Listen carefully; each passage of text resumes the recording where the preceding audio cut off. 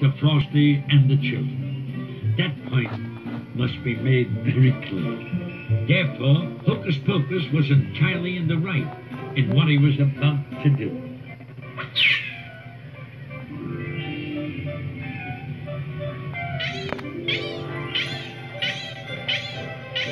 Well, Hocus Pocus raced back to the children just as fast as he could.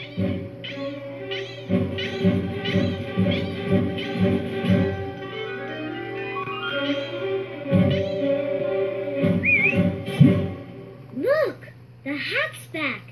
Let's see if it'll make Frosty alive again.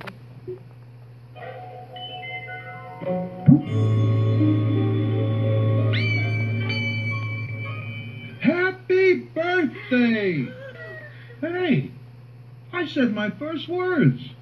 But snowmen can't talk.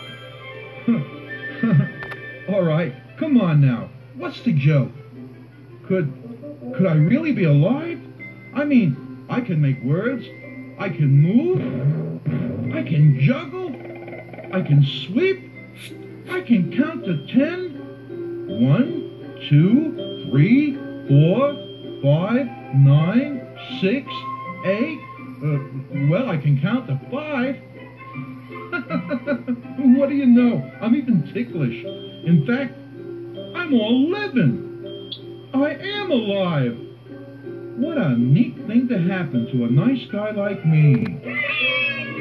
There must have been some magic in that old silk hat they found.